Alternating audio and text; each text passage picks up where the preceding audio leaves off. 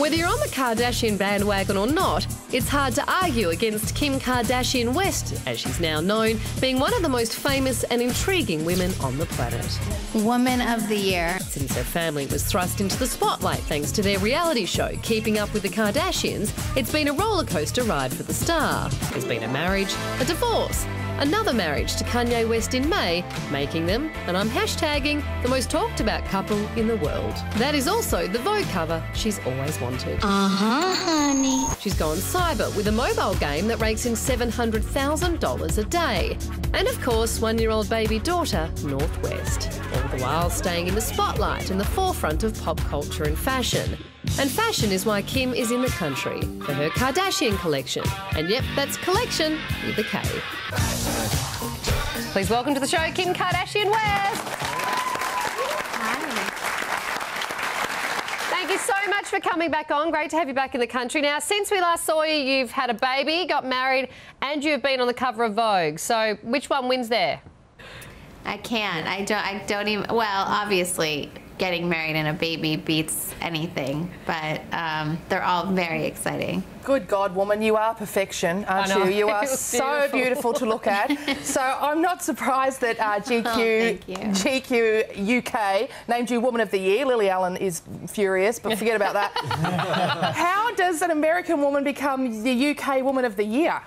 I don't know. I mean, I'm really honored that they chose me, and we had a beautiful shoot, a very sexy shoot. It was an honor, and we had a great time at the award show. It was a really fun awards. And you said, Kim, on winning the award, you said, I want to thank my husband for making me feel like the Woman of the Year every single day. Now, I'm engaged, and my fiancé never says that about me. What does Kanye do that I don't? He is, I don't know what you don't do, so, but he is just, he's really the most supportive person ever, and we just have such a good time together. So he always says, let's treat each other like it's our birthday every single day, and he really does. Yep, I reckon that's got Limo covered pretty much. Very good. I'm making notes. Now, I was chatting to Sam Smith earlier in the show, and he was saying he was sitting next to you guys at some awards. I'm not sure if it was the GQ Awards, and that he was laughing with you about just how far away Australia is. How did you survive the flight? Well, yeah, it was the GQ Awards, and I felt so bad because I wasn't even thinking. And I told Kanye, come with me to London. We'll go for one night. It'll be so easy. We're halfway to Australia. Don't even worry about it. And then we'll just go to Australia. We land, and I was like, oh my God, we're double as far from Australia now. And I felt so stupid and so bad, and made him, we had to take a 22-hour flight. Oh. So, yeah. But it was worth it. It's worth it for a GQ Awards, right? Absolutely. It's so worth it, but you took the baby everywhere. I just flew my kids to Bali, and it looked like a Sultana factory had exploded in our aisle. How was North on the flight? She was amazing. She slept so much of it, and then we were just playing in the aisle, and she's so good. I'm so blessed that she is such a good baby.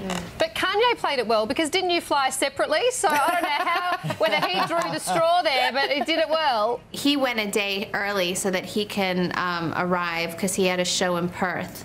So he had to get there a day before we did. But so I felt so bad, let alone did I not practically lie to him that it was closer.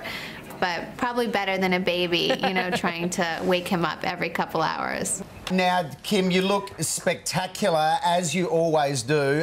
So I know people are out there watching right now. They're tweeting through. They want fashion do's and don'ts. And I'm at the top of that list, by the way, of wanting fashion do's and don'ts.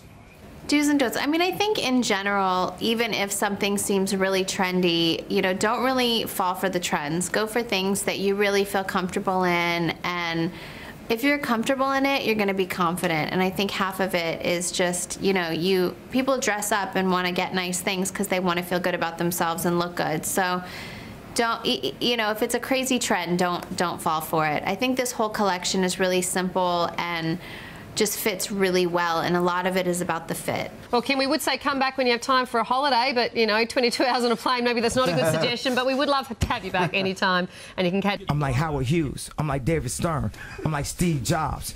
If anything, that's a compliment to them. I'm like Michelangelo, because I'm the new version of that.